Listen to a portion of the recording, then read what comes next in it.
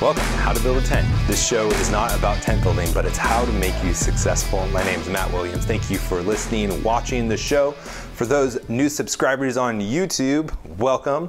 So glad that you are here with me and my son in the studio. He loves listening to the show. So every once in a while I let him sit in, but he's a really talkative young kid and he's under a year old, so I can't really figure out how to tell him to mute. So if you hear a baby, it's my cute, adorable son who I can't deny watching the show. He loves it. It's probably not for the business discussion, more probably for the lights, but I will take it. Today we're going to talk about the 3 ways your small business can reach new customers. And also we're going to talk about a really interesting incubator idea out in Pennsylvania. There's a really cool video with this article, but they wouldn't let me share it, so I'm not going to share the article. But I want to talk about the 3 points that they brought out and the importance of it, and then this incubator idea. And I want to talk about this more because I've had a lot of you reach out to me about Christian venture capitalists, people looking to invest in Christian companies. And for those of you that are interested in that and want to raise money to do that kind of a thing, then this might be a unique opportunity to do your own spin-off of it. Before we get into it and talk about how to get new customers, you need to go over to fightlaughfeast.com because we are part of the Fight Laugh Feast network. Go become a member, put in HtBT in the memo field, and get one of these great 15-ounce mugs for free when you subscribe to any of those subscription tiers that they have. And they have tons of other great benefits that you get, and they even will give you some great merchandise as well. So check those out. Make sure to put HtBT in the memo field and you will be blessed because you'll get great stuff, great content, and you'll be coming alongside of us to proclaim the Lordship of Jesus in every area of life. Thank you for all of those who have already subscribed. Put that HtBT in the memo field. Cheers to you. Okay, now this article, the first thing they talk about is grow or die. And I will say this, I think it should be grow fast or die. Not that it needs to be a panic, but you need to be growing at a rate that is going to let your company be sustainable, that you're going to cover all of your costs. And that is not going to be something that is kind of like leading you on where you have small amount of hope that it can go on and you're just losing money, you're giving it away, you're spending too much time on it and it's just not working out. Like that kind of growth that's very small and incremental isn't going to be good enough. But it's really important to continue to grow your customer base for a number of reasons. One, not every customer is going to stay with you for the rest of their life. They might find another company that provides a better value for them.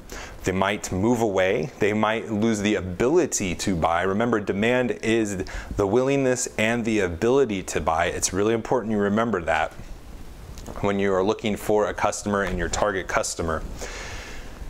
And so there's a bunch of different reasons why customer churn happens. And the better you can do at retaining customers and growing your customer base and using organic ways to grow your customers, using those customers that are staying and loyal customers, champions, the smaller your customer acquisition cost is, which is another important KPI or indicator or statistic, however you want to say it, that you need to watch, because the lower your customer acquisition cost is, the more competitive you can be against your competitors and the better that you are going to do. So you need to grow fast or you're going to die. And not just grow at small little paces where you can barely hold on, where you're not making rent, where you're not making money, but you need to grow in a way where you can be competitive, where you can use that cash to reinvest in your company and to continue to grow it exponentially faster than your competitors. Now, the first tip they say is to leverage existing customers. And this, again, goes to the customer acquisition cost. And this is really a good thing for you to do because one of the best advertisements you'll ever have is personal recommendations. And all the tech companies know this, and it's a lot harder for them to do because it's not like you can have a friend go talk to your friend down the street and say, hey, really buy these 3 products on Amazon, although that does happen, right?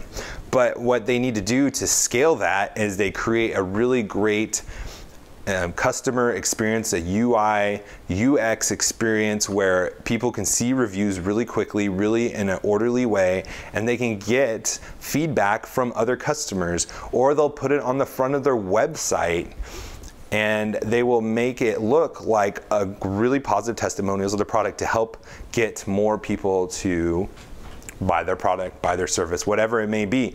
But for us, on top of all those things, they're not bad, you should definitely look into them.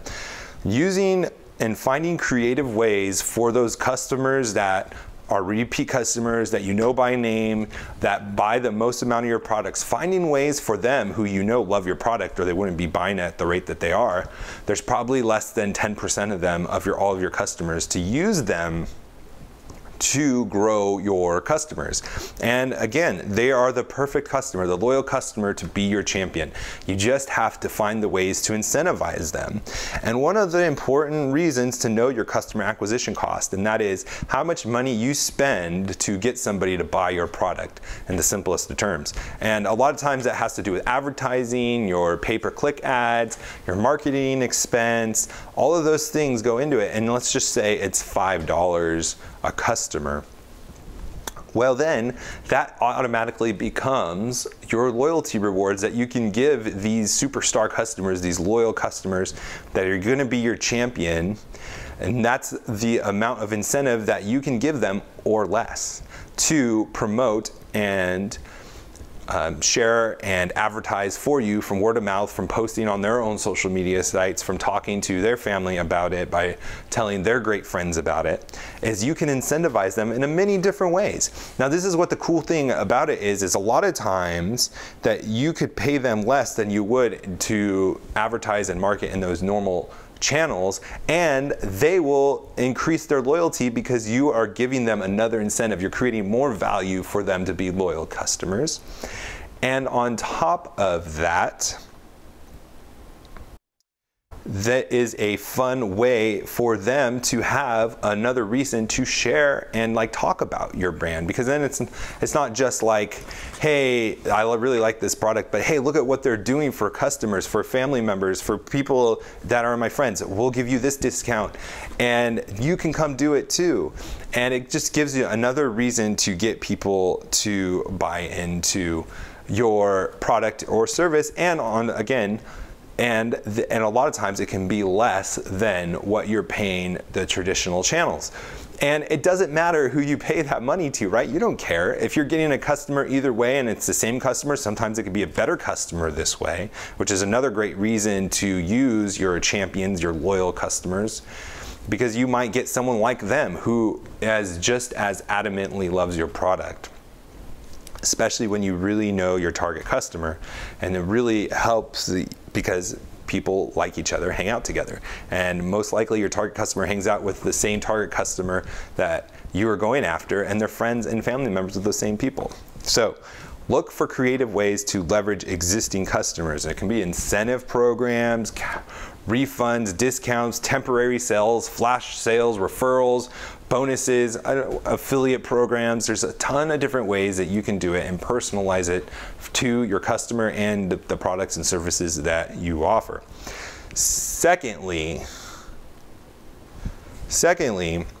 use social media.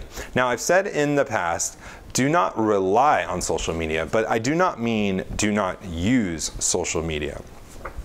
Make sure that you are creating content that your target audience is going to love and share, and things fun and things creative. Your whole social media should not be just featuring your products and services, but it should be things that are related that your target customer will enjoy, but that they will share and not feel like they're sharing an advertisement. Maybe it's a question, like if you're posting about how to build a tent, maybe it's like, what is the biggest business struggle that you experience in your business? And you have the HtBT brand in the corner, and it's like a meme, or it's maybe a GIF, and it's just something that doesn't necessarily look like an ad, but it has the logo, it has the presence, it gets people wondering what that is.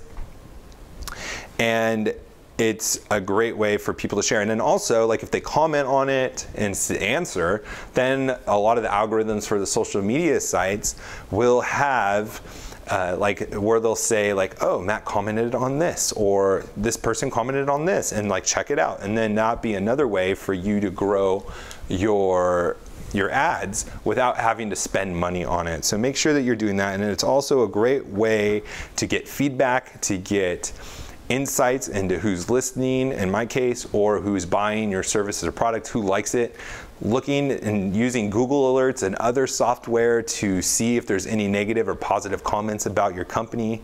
Those are all really important things, and a great way to grow your customers, because again, people hang out with each other and you can see friends of the people that follow your page.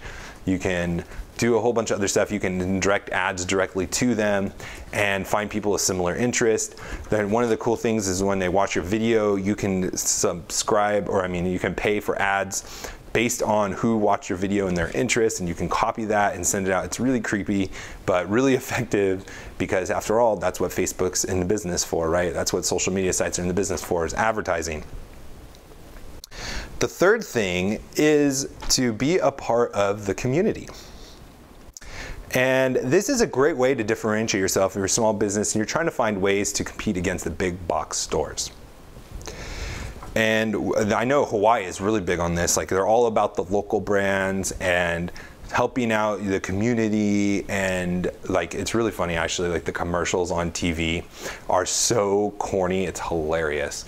But they're like just local companies talking about the island, and talking about the family, and just how everyone supported them, and they really engage in the community, and it's really great. And maybe it's not a local commercial that's really corny and funny, but maybe it's something like you're providing snacks for a school event, or you have a water station for a city race that's going on, like they have the marathons, or they have a walkathon, or maybe it's, whatever it is, I don't know. But you can be creative and find ways to be present in the community and building relationships and being sponsored for community events, and get to know people that way. And that can be a great way to build new customers in your local area, because the big stores don't have time for that. They don't want to do that. But that is where you can be a differentiator as a small business.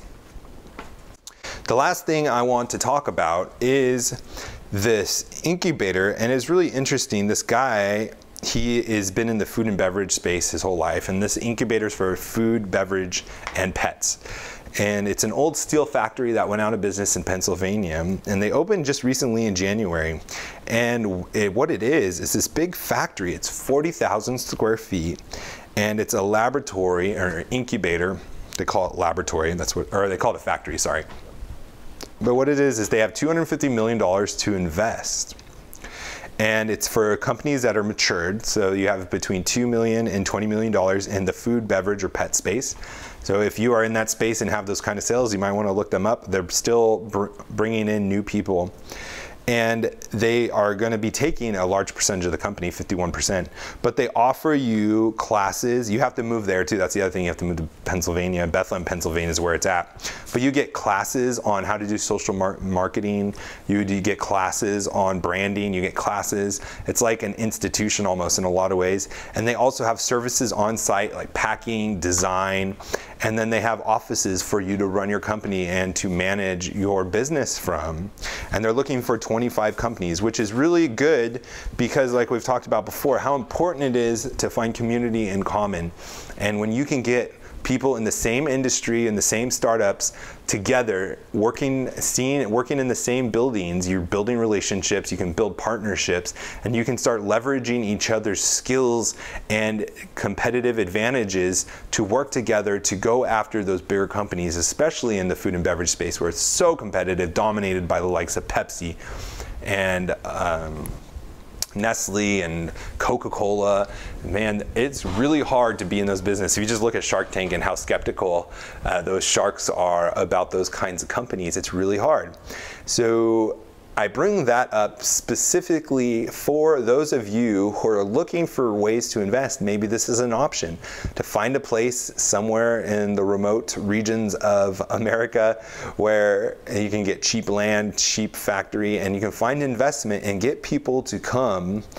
And just imagine how amazing it would be to get 25 Christian companies, startups in the middle, mid-sized companies, small businesses, whatever it is, to come and have a community in common and to help each other grow and to be successful in this world.